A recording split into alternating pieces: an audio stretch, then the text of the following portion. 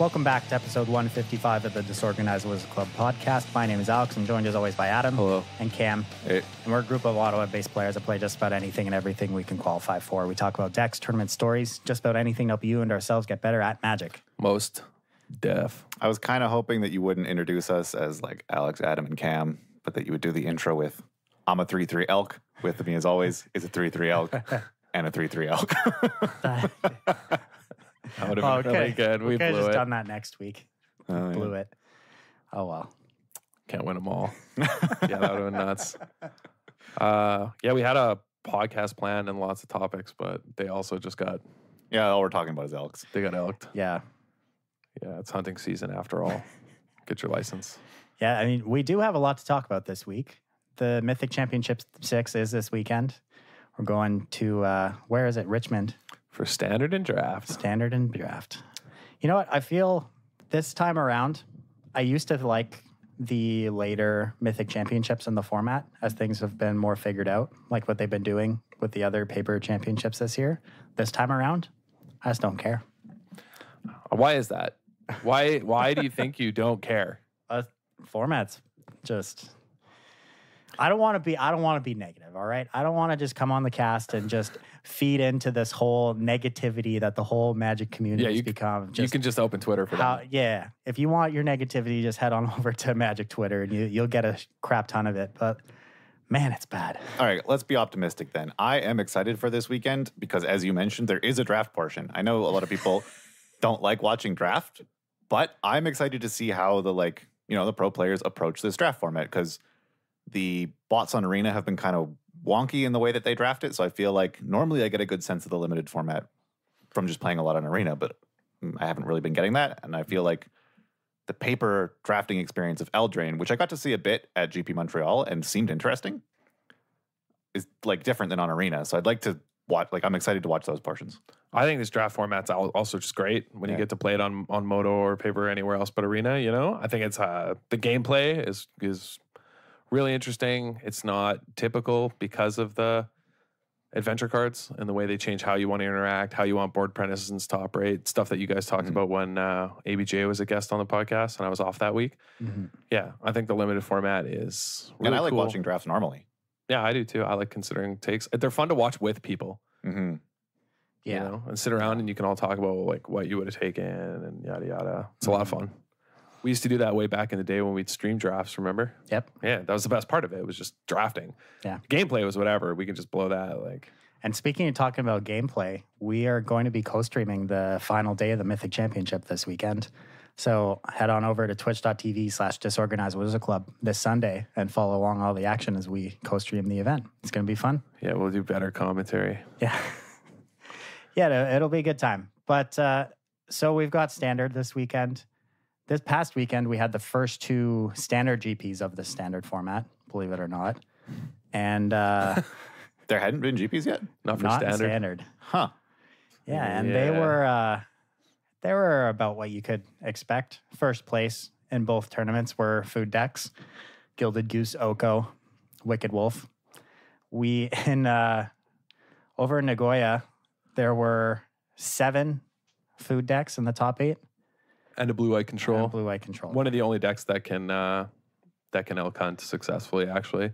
Yeah, We talked about notably, this. there was another blue-eyed control deck in the top 8 of Lyon as well, 7th place.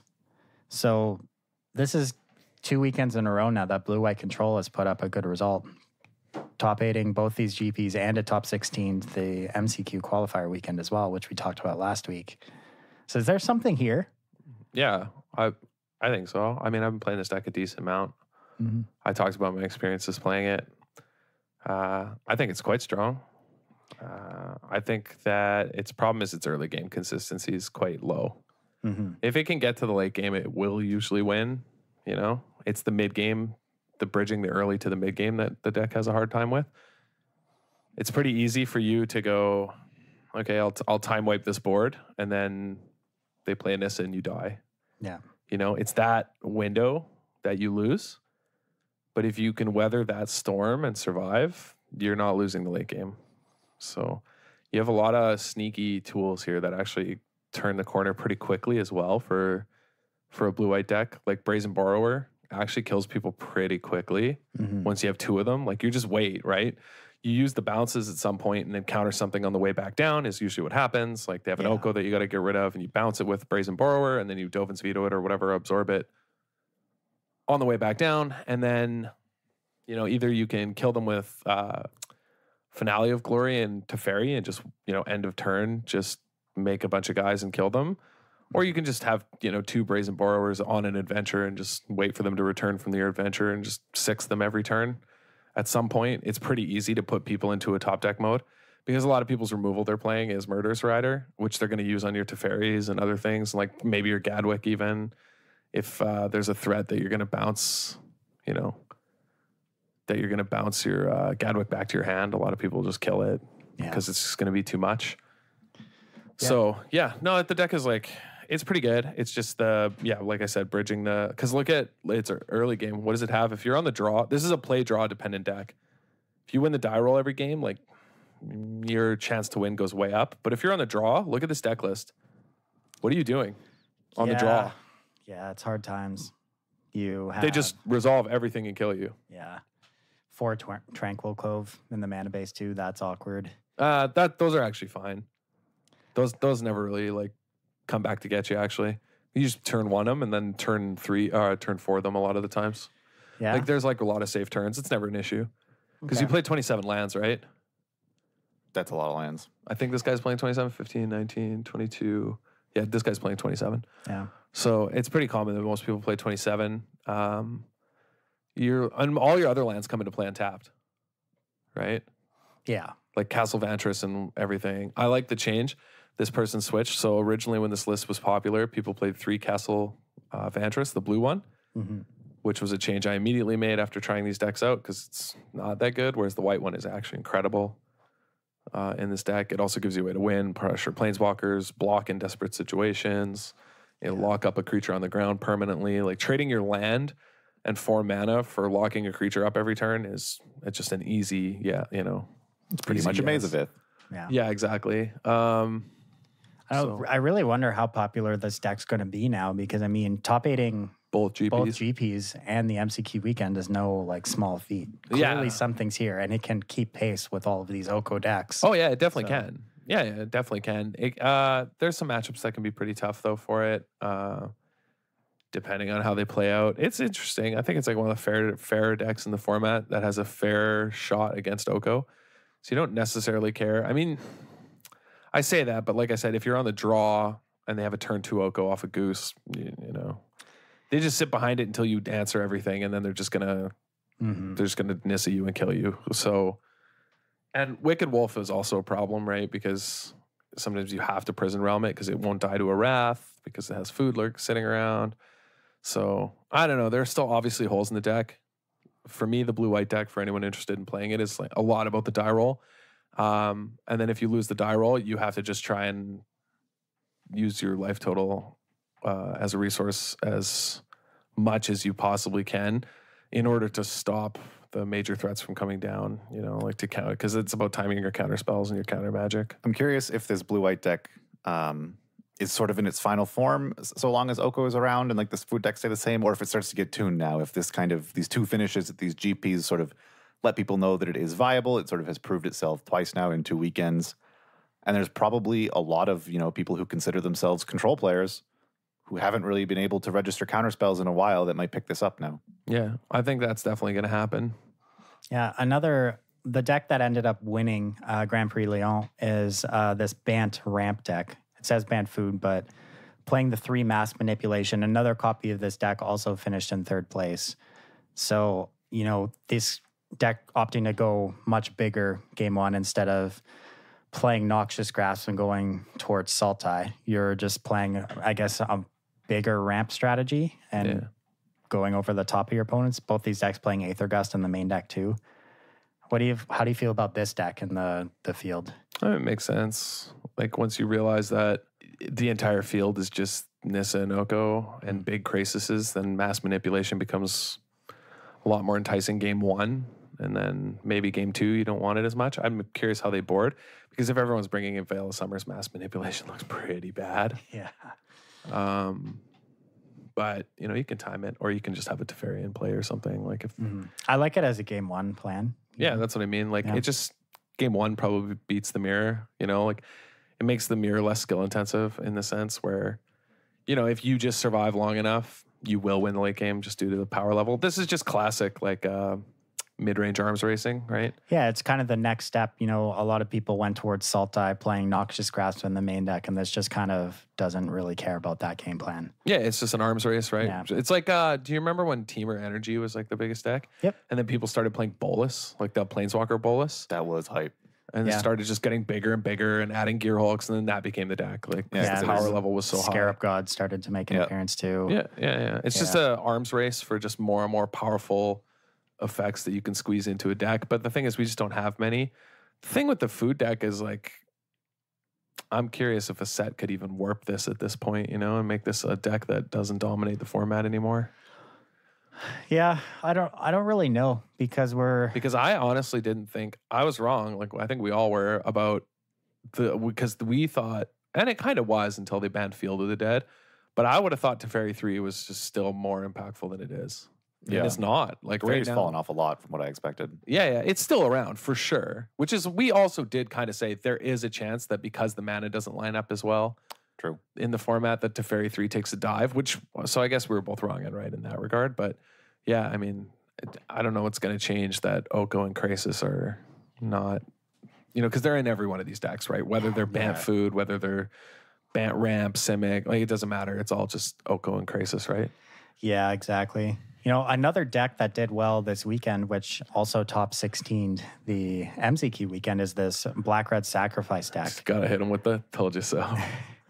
Yeah, and also in this top 8 was another 4-color Sacrifice deck, which I've seen this deck a lot. You know, Corvold, which, I've seen this deck floating around Arena as well, people trying this out. We talked about this last week, right? About how I thought this deck was actually good. Yeah. 2 copies in the top 8. At what point do we say that this deck is good? I think it is good. Mayhem Devil does a lot. I think it's good. Mm-hmm. Like, as you were mentioning, a lot of the format is like huge Krasis or like big voracious Hydras or just, you know, these things sitting around that I'm not sure if the 4-color version is playing it, but the red blacklist features Claim the Firstborn. You just take those and sack it. It's like a removal spell that hits all the best creatures in the format. This deck's strong. Just Mayhem Deviling people is sweet. Well, also, like, if you have a Cauldron Familiar and a Witch's Oven, how do you lose to Wicked Wolves? You don't really. You can't. You can't just lose to creatures on the ground. They have no reach. You're kind of forcing your opponent to deal with the Witch's Oven, or else you're just going to lock up the ground. Which is, you're also fine if your Witch's Oven gets 3/3'd, which is what they're going to have to do. So, because you have a bunch in your deck, this one only playing 3, but also playing Trail of Crumbs, which is awesome. Yeah. But I've played against, a lot of these, and you can't really win on the ground, and you win by a huge Krasis. And if you don't time your Krasises right, you're going to lose. The Sacrifice tag, I talked about this last week on the podcast, that I said, I think this deck is very real. I think it's very good. Just the, Midnight Reaper plus Witch's Oven alone is like pretty nuts. Yeah, it's enough cards like you can usually keep up with the Krasis if you have that assembled for a turn or two. Yeah, or just Cauldron Familiar, Witch's Oven, Midnight Reaper, all on the board. I get to drain you and draw a card every turn. And I guess it's sort of, because there's so much food around, this is maybe not that often to come up, but I feel like these Sacrifice decks have an incredible blue-white matchup. Like what's blue-white control supposed to do against Witch's Oven loops? Actually, I smashed them. Really? Yeah. How do you, don't they just keep catting you to death? Well, you just you just bounce things with Teferi 3 over and over. And I guess they just run out of resources, and like one good time wipe or like counter magic is really bad for them. Yeah, okay. Yeah. I would just imagine that like if they ever assembled an oven, that like you could just never deal with the cat and you'd take 1 to 2 per turn and die. Yeah, but you have all those you have absorbs and the tranquil coves that you just incidentally end up gaining life, and then eventually your clock's faster than theirs. Your Castle Arden and Arvindale and everything can just block everything they're doing on the ground, and you just kill them with like Brazen Borrowers. Yeah. It's weird. You actually just tempo them out. Those 6 beats you were talking about. Yeah. So, but yeah, you just sort of tempo them out. Like it's really weird. I will tell you that Blue White has the best Phoenix matchup in Standard ever, because I noticed that deck's been seeing a resurgence, and I wouldn't be surprised if we start seeing more of it too. Really? Blue Red Phoenix? Yeah. Like Improbable Alliance, Blue Red. It's actually kind of interesting how people have been playing it. I've seen lots of different versions of ways people have been putting Phoenix, but a lot of it's just Thrill of Possibility, Royal Scions, Improbable, and Phoenixes. Royal Scions is just bonkers in that deck. Like absolutely full-blown bonkers in that deck. But let me tell you, when you Dovin's Veto with Thrill of Possibility, it feels so good. So in a field of everyone trying to go over the top of each other in these food mirrors, the deck that ended up winning GP Nagoya was just straight blue-green food. Pretty straightforward deck list. You got the 4 Brazen Borrowers. You have 3 Aether Gust in the main deck. Also 2 Mobilized District in the mana base. Yeah, the Mobilized District you love to see. I think that's awesome.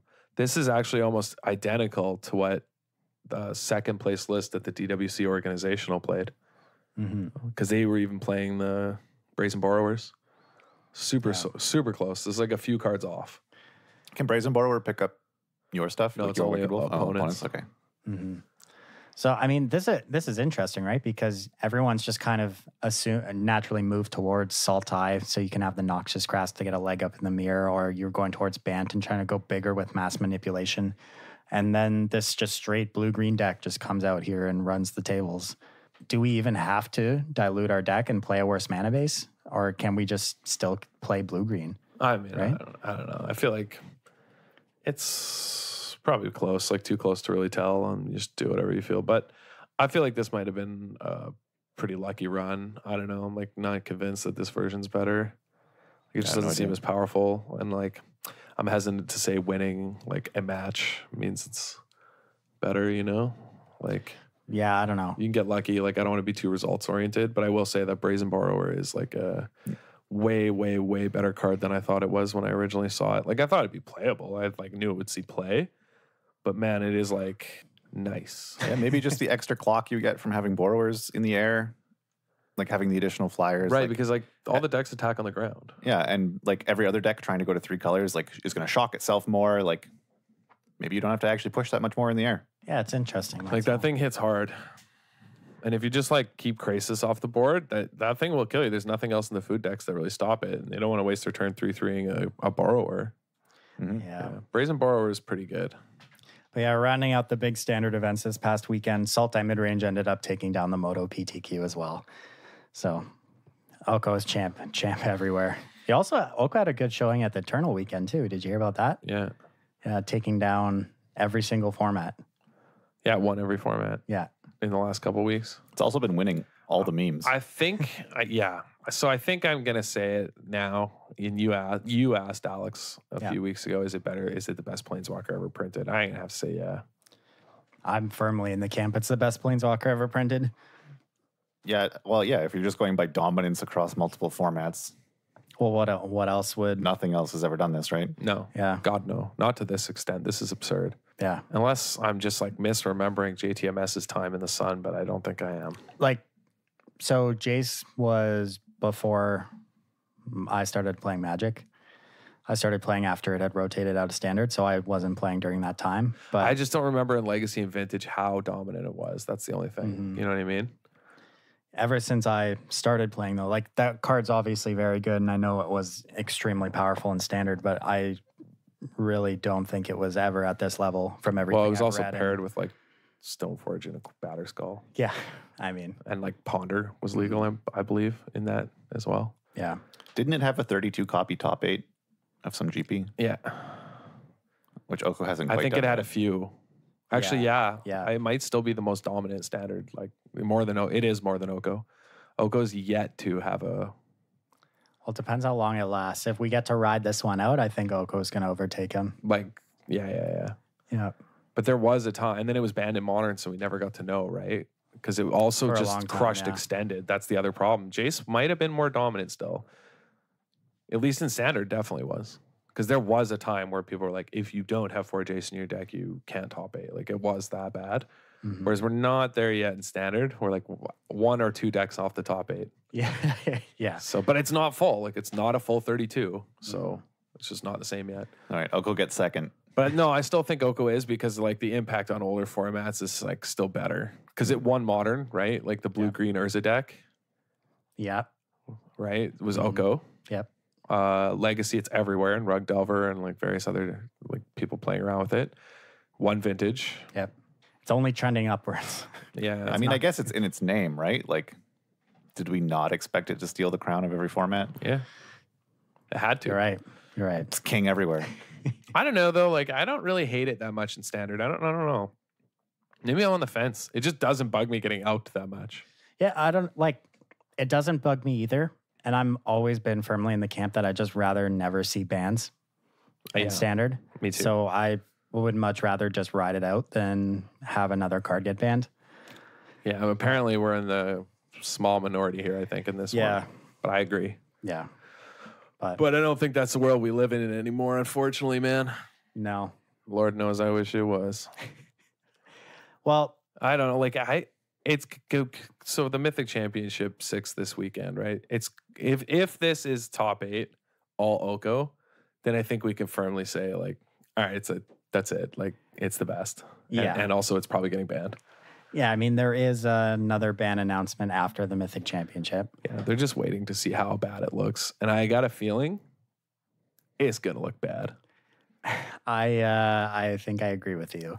But I think pros are also more likely to play rogue than a lot of I used to think that, but I don't think that's true anymore. about like right now or Yeah. I don't know though. I feel like, yeah, maybe, I don't know. I just feel like some teams are going to be like, oh, we got a deck that can break Oko. Even if it's not true, they'll believe into their own hype and show up with non-Oko decks. Well, They'll probably just lose though. So it we doesn't were much matter. more likely to see the diverse fields and people going rogue when the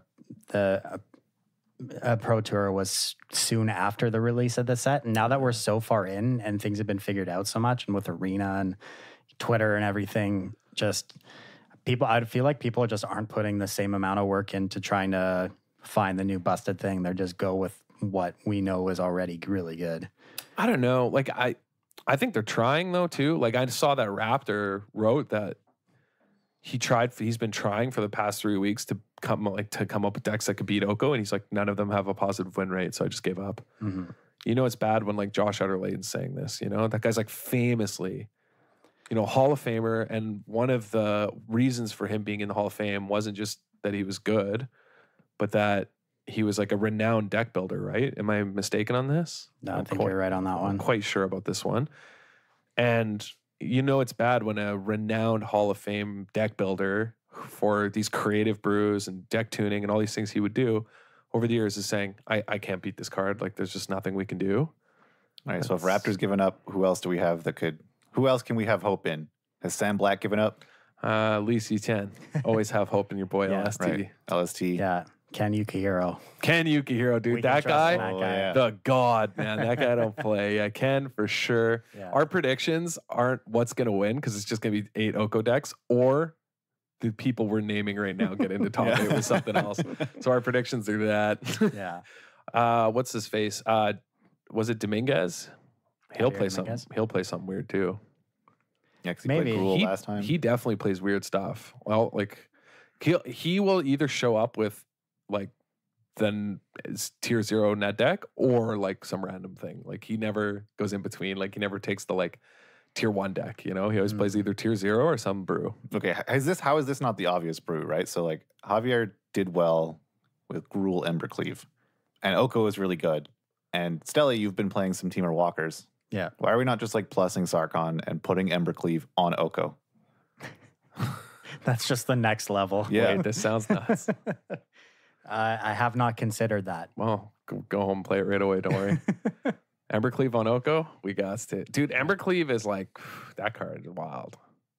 Why aren't we just playing an Oko Spark double deck so we can have multiple Okos at the same time? Ooh. Because one is really good, but what if we had two? Because You then you feel just me? make a 3/3 every turn. Yeah. Make a Yeah. food, make an elk. Yeah, if one is so unbeatable, why aren't we just playing two? That makes sense. Good point. Yeah, logic on. checks out here. This might be, this is the next level. That is the arms race. Yeah, like I was joking, right? The year is 2022. The only cards legal left in all of Magic are basic lands and Okos. Actually, we're making the joke that like with the way the banning seemed to be shaping up, particularly in response to the Pioneer bans, which I guess this is a good transition into, that they just seem so unwilling to ban Oko yet that they'll ban every other card first. Yeah. Yeah. Well, it feels really bad to ban a card from the most recent set, right? So I feel like they'll do everything in their power to avoid that happening. Vest was Dylan like, wow, I had to read. That's the first time in a long time I've had to read the text box on a card that was banned because he had no idea what Leyline of Abundance did, I think, or maybe it was Oath. Patrick Sullivan made a similar tweet too. Yeah. So we'll hop over to Pioneer bans. We had the first 3 cards since the fetch lands being banned this Monday in Pioneer: Oath of Nissa, Leyline of Abundance, and Felidar Guardian getting axed from the format. Immediate thoughts. Well, I knew Cat was going. Yeah, Cat was going to go. Like, Leyline, I was like, reasonable. I think it should be Nykthos too. Yeah, so or Nykthos. Their reasoning was they think Nykthos can exist and still be a fine archetype without being too good. This is the pod problem. Like, this is just a pod problem thing. Like, you're trying to ban the wrong things to avoid facing the fact that this is just like an unhealthy card, you know? I get the attempt. Like, Nykthos is kind of a cool effect. It awards devotion. People love devotion. So you want to leave that payoff in the format for people who want to try and deck build around it. Sure, I get the attempt. What I really hope they do is that if they do eventually decide to ban Nykthos, they like release a statement about like, Leyline was gone because of Nykthos. So like Nykthos banned, Leyline unbanned. Like swap them when they do. They won't do that. They won't, but I mean, they're like taking a pretty new and unique approach to banning and curating this format in the beginning. So like, I like that.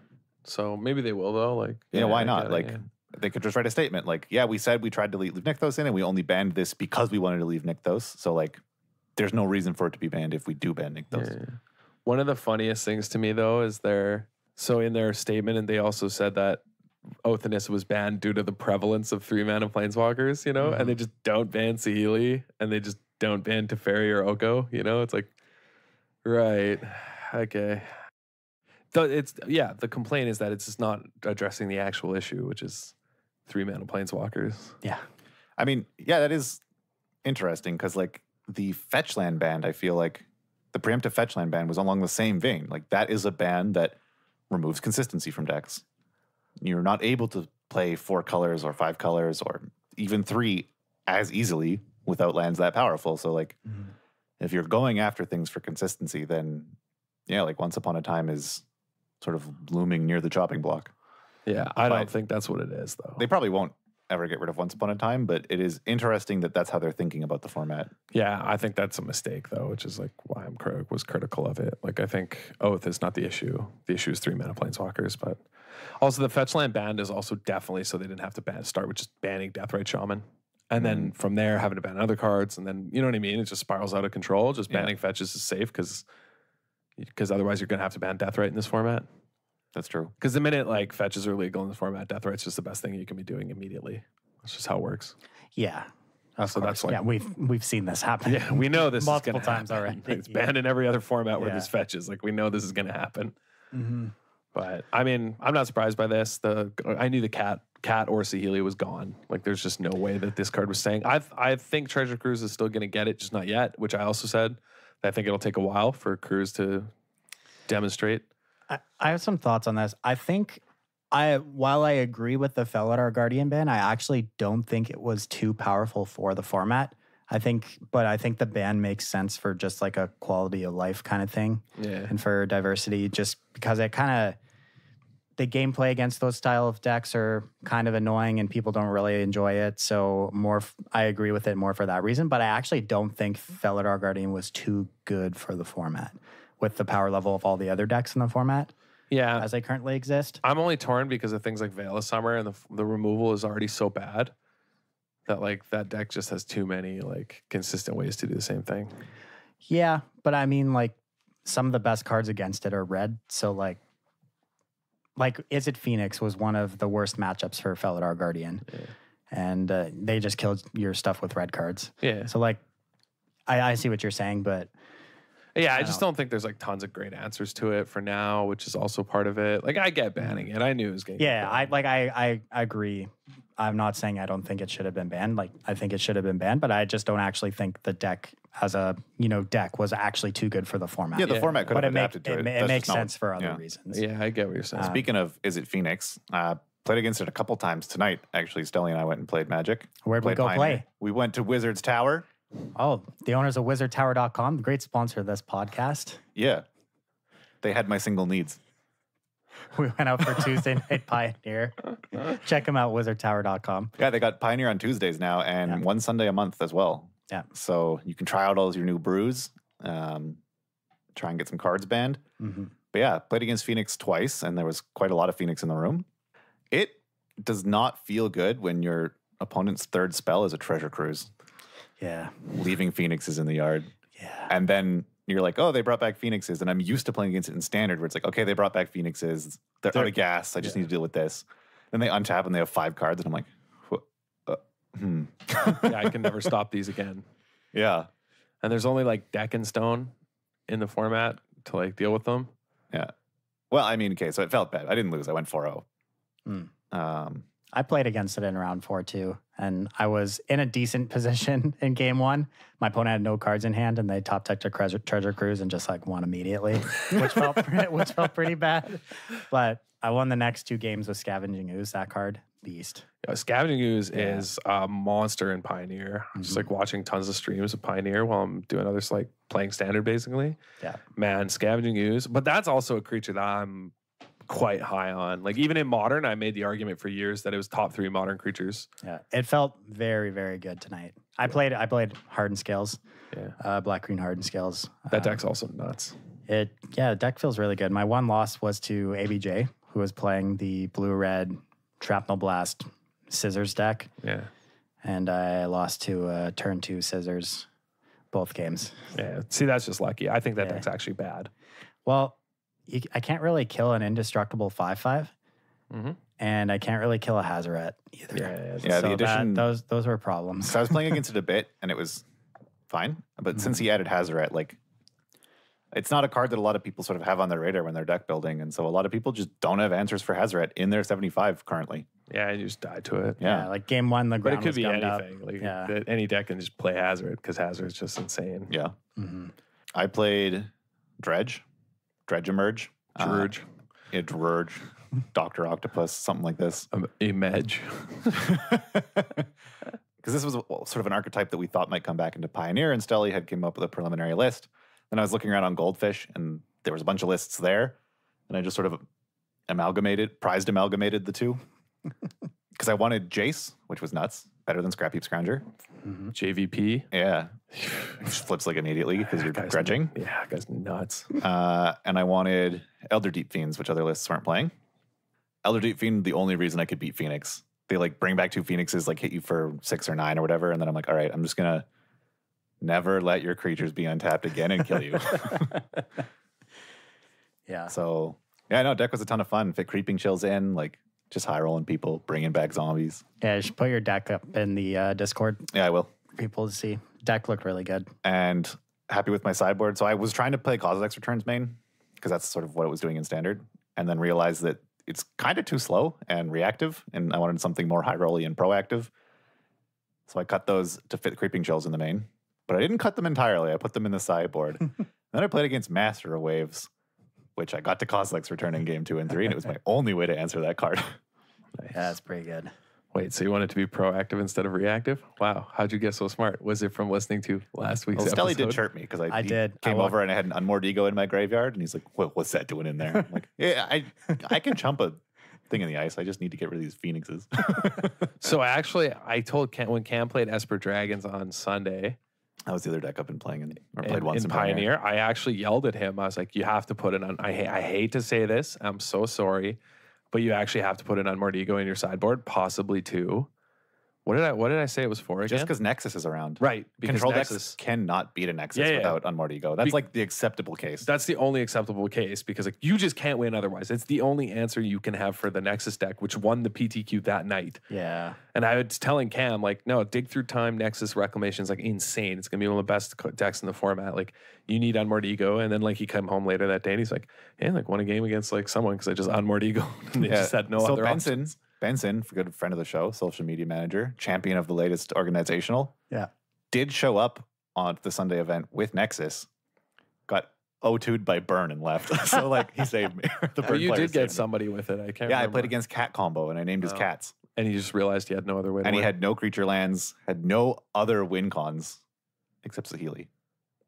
Really? So he was trying to ping me out. Wasn't even playing like 1/1s, like Mana Dorks or No, it was nothing? just Jeskai Control, like Sphinx's Rev, Cat Combo. I guess he could have ultimated Architect of Thought and took one of my dragons. Yeah, that would have worked. But I didn't let that happen. Spyglassed it. Man, I forgot Architect of Thought is legal. That card's crazy. I found mine in my collection the other day. It's no JVP though. No. JVP is like absurd in this format. Yeah. Format is a hype. It's really fun. I've been having a blast playing it. It's so much better than Modern, which I made my way out to the face-to-face open here in Ottawa You got some on stories? Saturday to play some Modern. And let me tell you, highlight of my week, my day was losing on turn 2 to a Kiln Feed and a Tainted Strike. It was awesome. Are you playing Tron? Yeah, of course. So, my tournament. I'm right here. So, get this. Round 1, I get paired against Mono Red Prowess. I lose a die roll. I win game 1. Believe it or not. That's insane. Things are looking pretty good. Maybe it's going to be a good day for me. Lose game 2 on turn 3, obviously. Game 3 on the play. Mull to 6, mull to 5, mull to 4, mull to 3. See my first hand with more than 2 lands in it, but they're both forests. I'm like, well, I can never beat Prowess on a mull to 2, and he snap kept 7, so I'm dead. So I'm like, we'll just play 2 lands and die, and I died on turn 3. I'm like, okay, sweet. Round 2, paired against Burn, lose a die roll. Like, win game 1 on the draw. I'm like, sweet. All right. Lose game 2 on turn 3. I'm like, this feels a little familiar. And I look at my opening 7 for game 3, and I'm like, mull. 6, mull. 5, mull. I'm like, yeah, be kidding me, man. 4, unplayable, mull. I'm like, God damn it. Look at my 3 card. Put back everything except a power plant of mine and a worm coil, and I won. Oh, jeez. My opponent kept a hand with no 1-drops, and I won. So I was in it. And I lasted one more round before I got turn 2 Tainted Strike both games. What a fun format. Yeah, it was awesome. Your games sound thrilling. I had a great time. Not really. People kind of know, I think, that we have a bias, like where we kind of junk on Modern. There are times, I will admit, when Modern's hype and Modern seems in a healthy place. Mm-hmm. I will say it when I think that's the case. It ain't the case right now. The best part, though, about the round I lost on turn 2 to Tainted Strike and Kiln Fiend was that there was a match playing beside me between Neoform and Eldrazi-tron, and the Eldrazi-tron player had never seen Neoform before. So he just like dies with 1 land in play in game 1 on turn 2, and he's like, this is turn 2. This is bullshit. And the other guy's like, yeah, it's like, 60% to go off and like blah, blah, blah. Just like game 2. I watched the whole thing because my match ended immediately. In game 2, the Neoform player had a turn 1 kill, but messed it up and like forgot to reveal a Chancellor. Oh, so he didn't have the extra mana and just like lost because of it. Oh, no. And then in game 3, he tried to go for a turn 3 kill, and his opponent had a Warping Whale, which won the game because he couldn't pay for the pact afterwards. So it was yikes. It was just like peak Modern followed by peak modern side by side. It was awesome. What was the other thing I saw recently that someone called Peak Modern? There was a 5-color burn list won some event. Well, that is peak Modern. That's hype. Are you talking about the Moto challenge? There was yeah, maybe. It was like mostly like red, white, burn, but it had like green sideboard cards and 1 Delver of Secrets main and like this list. Thing. Just burn 420. 7-1 in the Modern challenge. What is this deck, dude? 1 Delver of Secrets, 4 Goblin Guide, 4 Swift Spear. Yeah. Bump in the night. Bump of the Night's legit. Tarkus Command, Boros Charm, Blaze, Riftbolt, Skewer. Look at this deck. Dude, let's see the sideboard. Oko in the Oko sideboard. Wow. This All deck's a work of art. Just burned 420. Guy just I'd hard love to see trolling, it. right? Like, That's amazing. What do you mean? Dude. This is a legitimate deck. one Delver. You can do whatever you want. You got 4 gems. I guess he just now wanted 9 1-drop creatures. Yeah. Yeah.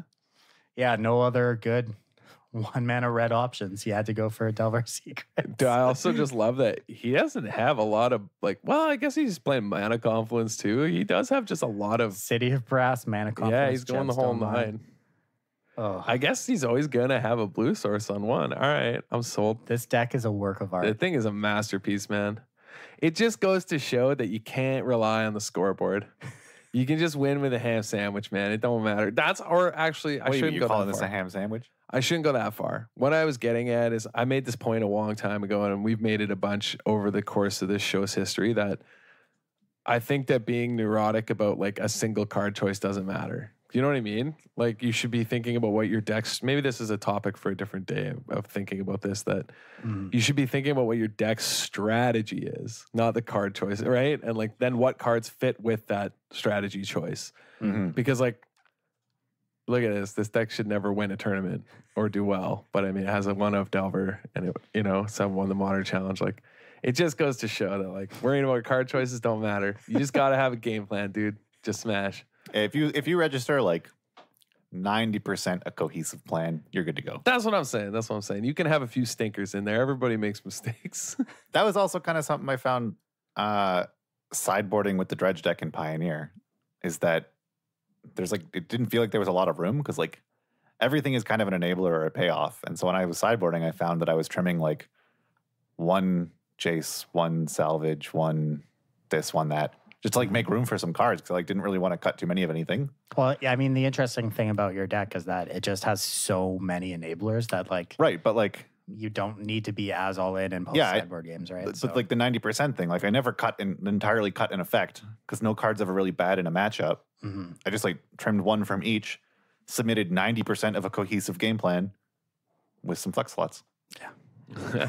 Start your flexing. Yeah. So where are we going in Pioneer now with these bands? The graveyard. Oh. What do we think's best moving forward? I mean, I think like Treasure Cruise dig decks. Yeah, But I think the metagame is not going to be dominated. I don't think there's a tier 0 deck, and that's a good thing yet. We'll see what happens. But I think like the key players and the archetypes like remain, like Teferi 3, Treasure Cruise, Dig Through Time, like these sort of whatever. And then wherever they fit, like we'll see Phoenix decks do well. I think mid-range decks can do well. I wouldn't be surprised if we see an increase as the power level levels out a bit moving towards Emrakul, the Promised End decks. Trying to just turbo Emrakul, quote unquote turbo. Just play mid-range decks with Emrakul. Like Thoughtseize Thoughtseizes is absurd. Yeah, well, I mean, after these bans, two of the fastest decks in the formats are gone. So the format's going to slow down a lot and probably become a lot more interactive. So these Thoughtseize decks are prone to do better now, I would say. But that also just makes Treasure Cruise and Dig also like pretty good. But yeah, no, I mean, I just think Emrakul's like an absolutely absurd card. Yeah, like something that's on my watch list for being banned actually in this format is Emrakul the Promised End. I could 100% see a case where we end up having to ban that card. That's what our friend Pete played on Sunday. He came to play Pioneer with us. Big fan of green-black decks. That guy just loves rocking out. And yeah, like Traverse, Delirium, green-black with Emrakul's. And he was just like traversing for Den Protector, flipping it, getting back Traverse, traversing for Den Protector, flipping it, getting back Traverse, playing Tireless Trackers, just super grindy green creatures. Tracker in this format is nutso. Yeah, I'd be interested in collected companying some trackers into play. I haven't seen any Collected Company decks around. Yeah, that's on paper. Yeah, in paper you don't see them, but online they're all over. Yeah, that makes sense. Yeah, people are trying it out. So, but I think all these things are viable. Like, there's so much fun stuff you can play with. But yeah, I'd just be looking to play Treasure Cruise and Dig Through Time that they didn't get axed. So, I mean, Phoenix just seems like such a fun choice because you get to cast Treasure Cruise. Like, you don't get to play Treasure Cruise anymore anywhere unless you play Vintage. Like, Yeah, I am stoked that we get It's like an honor to be able to cast that card again. whatever narrow window to cast it. Yeah. Yeah, because it feels great. It is busto. Card is so good. And Yeah. it just, like Cam said, the feeling on that thing is Yeah, I won a game because I didn't quite have enablers, but I cast a treasure cruise. Ended up with 8 cards in hand. I got to discard a haunted dead to hand size. And then we're off to the races. Yeah, and then use it to pitch some amalgams, and here we go. hey, whoa. Yeah. I mean, I'll just be playing those cards. Like whatever my deck is, I'm gonna have cards I think that should be banned in it. So Yeah. that's how I'd approach this. Plus, like Jace Finn's Prodigy is just a super fun card. You know, I never hated it in standard when people are mad about it all the time. Like, you know what I mean? Because I don't think it was ever as bad as like Oko or something. The card was No. fine. Yeah, it was fine. JVP was awesome. It would give you an advantage, but not an advantage every turn. You could interact with how it flipped or before it flipped. Honestly, the flip planeswalkers were the best planeswalker designs ever. Changed my mind. Hard agree. I can't Yeah, change I'm your not- mind. I'm I not don't going even to. think it's. I don't even think it's close. Yeah. I think they're the fairest and most legitimate way to have planeswalkers exist. It was awesome. Nissa 3 is one of my. Actually, it might be my favorite planeswalker of all time. The Nissa creature that is just Borderland Ranger. It just gets a land, and Yeah, then I remember she gets a forest. I don't remember what her flip does. flip like draws cards or makes stuff. Yeah. Yeah, it makes elementals. Oh, like makes lands. Yeah. Shy of the Woken World or whatever. Yeah. The 4/4. Yeah, it makes the a legendary token. token. Yeah, Shy of the Woken World or whatever. And then it's just draw cards. Card's amazing. It's basically a blue creature, but it ramped. I don't know. I love that card. Yeah, I really like the designs for those. Jace was super fun to play with. Skill testing card, you know, like inherently skill testing in its design. What were the other ones? Kythian was like great in standard. Yeah, Yeah. Kathian, Liliana, and Chandra. Liliana and Chandra was by far the worst one. I don't even remember what the flip Chandra did. She like untapped when you cast red spells, and you had to like ping people 3 times to flip her. Oh, that's what it Yeah. was. Yeah. Yeah. And then the Liliana like flipped when something you control died or something like this. Yeah. I can't remember what her flip side did, though. Yeah, I have no idea. They should explore that design space more and save us from the horror that is the recent Planeswalker designs. It's so much more flavorful too, right? Like they talk about like these like a planeswalker is someone who's spark ignited, and like I get that Origins was the story of this, but like why don't all planeswalkers you cast have to be worked for? All right. Flipped when another non-token creature you control died. Had 3 loyalty on its back, +2. Each player discards a card, -X. Return target non-legendary creature card with converted mana cost X or less from your graveyard to the battlefield. And -8, you get an emblem with whenever a creature dies, return it to the battlefield under your control at the beginning of the next end step. So this card actually did see play here and there. It actually did. It was the Chandra that never really did. It saw some like This was in the super sideboard fringe of Rally, play. right? Because you could Yep. flip it. Yeah. There was a bunch of decks that actually like would board into or have a Lily or 2 main. Yeah, no, Liliana was still good. Like Yeah, I definitely remember Rally playing it. yeah, there was a few other people who just played it for value, like as a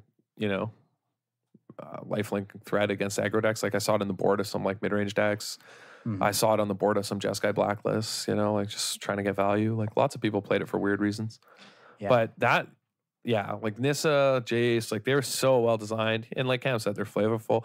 The fact that they die to a shock, in like half of them, it's like, that's good. They should be lightning rods for removal spells. Yeah. Even like tonight, I had this like fun interact, like it added interaction to the game in a way that planeswalkers normally don't. Like, so I had a Jace, my opponent tapped up for like a thing in the ice or something. Then I Grizzly salvaged, but my opponent had 1 mana up, and I didn't immediately activate Jace. And there was sort of this dance for a couple turns where like I knew if I looted first, it would get wild slashed, but they knew that if they wild slashed it first, I would flip it off a loot. And so like neither of us were really doing anything, just like sizing each other up. Yeah, that's awesome. Because I think we were playing a game, right, where I flipped it, or I was against Pete actually, where I flipped that Jace, and he's like, oh yeah, right. He like remembered how Jace worked. And like, I don't know, it's skill testing. There's just super interesting decisions you make when you're offered looting. But I even think Nissa is just fair and honest card. Like it has like a pretty huge requirement. Like 7 lands is a lot, but you get a lot out of that card. Helps you bridge the gap. All of them were like supposed to be self-enabling. You know what I mean? Like it's so well designed. And then we just have this recent 3 mana planeswalkers that are just horrendous. Yeah. We're just kind of stuck with them now, though. Yeah. What are you going to do? Yeah. But I miss those old ones. You're right. Why are we stuck with them? Just please no more. Yeah, that's all I'm saying. Just reprint the Origins ones. They're so cool. They should do that for every new planeswalker at the very least, right? Have a flip version of it? Every time there's a new one, you have a flip version. That'd be cool. But they won't because of printing costs, right? It's like then you have to have flip cards, Yeah, which they do rarely. which they hate doing. But Oko would have been so much cooler if it was like some sort of weird creature and, I don't know, some flavorful condition that resembles stealing a crown. And then he turns into a walker. Yeah, you have to own a permanent from another player. Yeah, sure. And he like steals something for some amount or in some condition, like takes something. That'd be a hype card. Yeah. Mr. Steely Hands. I'll take this. And what is this, a stapler? That sounds awesome. All right. So another really big announcement that we didn't talk about last week was the announcement for fractional invites. They released how they're going to be working. Did you guys see this? No. I did. So GPs matter again. Right, I saw that, but I didn't read Yeah. the details is what I should say. So I think X4 gets you 25% of an invite now for a Pro Tour. So if you string together Really? 4 X4s in a season, you get a Pro Tour invite. Huh. Plus, top 8ing a Grand Prix gets you the normal invite like it would, plus 50% towards another invite. Oh, that's Yeah. interesting. So Yeah, there's some technicalities on like you have to earn 100% of an invite across 2 seasons and sort of how things carry over and how it all works. There's some details to read up on.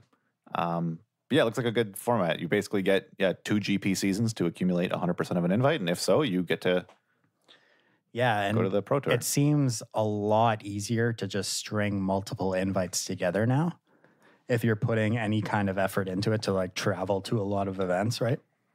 I think this change is fantastic. Yeah, sort of the phrase that people used to talk about like staying on the train. It seems a lot easier to do now because, again, the sort of technicalities, if you read up on them, you kind of qualify for 2 Pro Tours if you get 100% in one season. And the Pro Tours themselves award more percentage of invites, so they can continue to qualify you for further seasons. That's awesome. Yeah. Big fan of that. Yeah, it's really cool. Some actual info right on. I thought you were gonna hit us with the misery, the bad announcement, the negativity announcement first, the Star City Games change, No, which is next, not this coming weekend, but the weekend after is the Star City Games Invitational. that's not a negativity change. That's a sweet change. I though. know, but Dumping standard for the invitational in For favor of Pioneer? Pioneer. no, it's Man, actually you hype, love to but see it's just that. talking trash on standard more, which Yeah. Well, yeah, it was whatever. But yeah, they also made that change. I For guess Pioneer though, which is awesome, dude. I am legit excited dude, it's to watch at like an SCG that's Pioneer. It's going to be so It'll be good for great. the viewer experience. It's going to be incredible. Dude, it's gonna be awesome. and just you can overall. bet that because so many people are going to be interested in this sort of pioneering tournament, they're going to get Patrick and Cedric. Well, So it's going to be like A+ commentary. yeah. I a mean, new they suite they format. always do the invitational, so Well, yeah, that's why Yeah. you're good. It's going to be. That's why Yeah. I'm right. yeah. Yeah. Yeah, speaking of SCG, sort of in relation to the fractional invite thing, there was also a note, I think, in that announcement about fractional invites that they're looking into awarding them from other premier tournaments, such as SCG. Yeah, they used to do that. Well, Well, for the invitational only, there was like a time where it gave a Pro Tour invite. Remember that? SCGs give Pro Tour invites now too. Oh, do they still? First and second place at SCG Open gets you an invite to the Pro Tour, which they added this year. At an open or at the invitational? Open. Really? Yeah, they added it this year. It was a recent change. The past, didn't even know that. The past 3 Opens have. I should have tried a little harder Yeah. at the last Well, SCG. it's only been the past 3 Opens. I'm pretty sure Oh, okay. have given Pro Tour invites to the top 2. So But yeah, if they start awarding fractional invites, like we're not super centralized, like in an area of the United States where there's a lot of GPs around, but between GPs and SCGs up here in Ottawa, we should be able to string together some road trips and maybe run hot. yeah, honestly, Lord like knows I've gone X4 enough. Yeah. Sucks, man. I'm actually like really considering maybe just committing and just Quit your going job? balls out for 1 For like year. a year. Just I'm to like an see if I can string a X4. You're couple like an together. X4 warrior too, aren't Yeah. you? Just like don't we just have like a ton of X4 finishes at GPs? Dude, it's miserable. I never X4'd. I only X5. Honestly though, like it's really cool that you don't have to just You don't have to completely- spike and run super hot. Yeah. You can actually like do consistently well because you're still doing well. X4 is very good. Yeah. So one of the things I always used to hate was like being in Canada where we are, it's it's hard for us, like geographically, to play all the time. Like we just don't have the opportunity. So you're saying like my one local GP year, we get 2, Montreal and Toronto. Yeah. Those are our 2 chances. If you don't top 8 it, you're not making the PT. It's like, that's, it's tough, right? And it's like, what if I'm doing consistently well? What if for the last like several years I've like done really well at those GPs, but I've like X3 and X4'd, you know? So now it's like, there's a payoff for that. Like, yeah, I could like X4 it and then be like, you know what? Maybe I can X4 like Pittsburgh. I'll make the drive. Yeah, it gives you a reason to travel. And that's what I mean. Even if you miss, that's like what they want to, right? It's a gambler's fallacy. It's perfect.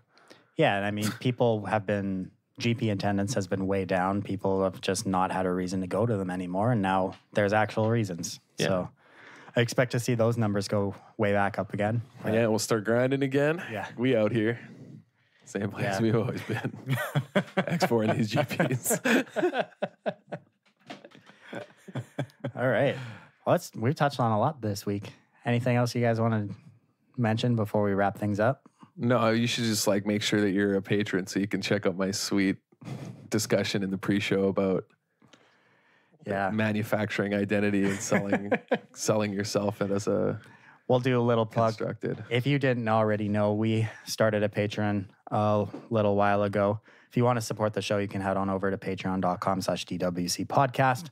We have a few different tiers, some sweet benefits for all our listeners. Every tier gets access to the DWC Discord. We have a pre-show for all of our listeners as well who sign up for the Patreon, which is a weekly little recording that we do as we're setting up before each episode. It's a little more raw and uncut, Yeah. No censorship. This is a family-friendly show as it currently is. Yeah, all patrons super appreciated. We just wanted to shout out some of the most generous patrons.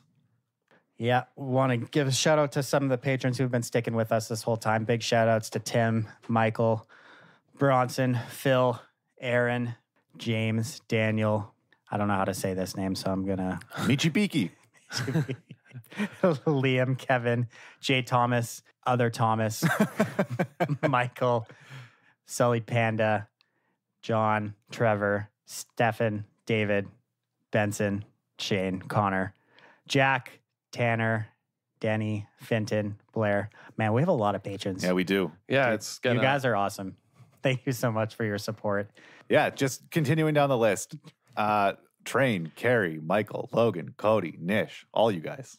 Domingo, Jeremiah, Doom Sheridan. That's a cool name. William, Tony, Sean, Rasmus, Don, Josh, Niven, Todd, Steven, John, Christopher, Harry, Mike, ABJ, Teresa, James, Bob, and that's it. That wraps it up. So shout out to all of you. If you're one of our patrons that we shouted out again, thank you very much. If you're someone who isn't our patron but has the same name as one of the patrons we shouted out, I guess you can. Next time, this could be you. Yeah, if you become a patron, you can retroactively enjoy this thanking. It's the only way it's allowed. Otherwise, no thank you. I'm just kidding. We hope you're all honorable. Yeah, love that everybody listens to the Discord. It's really cool. During the school year, I'm a lot less active than I'd like to be in it. Just grading and everything is miserable for me. I remember it was a lot better when I was a PhD student, and I was just grading's never better. Just never had a care in the world, Yeah. Just being useless, sleep until 5 p.m. every day. Man, life was so good back then. Having to get up at like 8 a.m. But yeah, if you want to join the club here at the DWC, head on over to patreon.com/DWC Podcast. Thank you all for your support. Man, speaking of the troubles of being a grad student, so I recently ordered 2 math textbooks online. Yeah. Because for like the past 2 years, I realized that I've been taking out these 2 books from the U Ottawa library, forgetting to return them despite being emailed that they're almost due, racking up late fees, returning them, realizing I still need them like 2 days later and taking them out again. And I've just been doing this for like years. So I finally went to the library, paid off my late fees, and ordered copies for myself. Wow. It's real adult of you. Yeah, the struggle is real though. All right. Oh, I have tests tomorrow morning. I don't have to do anything, dude. They have an in-class exam. Hype. Dude, proctoring exams is people say it's boring, but you just get to stand there. And you can't cheat on my tests. So you just watch students stress and yeah. So coffee, get paid. Yeah, I can't wait. Actually, I don't have to do anything tomorrow. I'm staying up late. Yeah, no lecture prep. I was staying up late and playing video games. Problem is, it means you got to mark whatever they just wrote. But yeah. Like, it's so like this is the thing. Like I think students always think, you're doing less work. It's like no. This is I'm doing less work for this hour I'm here in exchange for doing 30 extra hours of work later when I grade. Mm-hmm. So it's not good. It actually doesn't sucks. sound like a good trade-off. I would rather lecture. Absolutely. So not hype. Never mind. Everything's miserable. See you next week. Thank you all for joining the club this week. Make sure, as always, check out wizardtower.com for all your Magic Sigil needs. If you want to support the show, head on over to patreon.com/DWC Podcast. And however you listen to the show, whether it's Podbean, iTunes, Spotify, any podcast app, leave a review, rate the podcast, share with your friends. Everything helps this thing keep growing and bring it to new listeners. Thank you for listening. We'll catch you next week. See ya.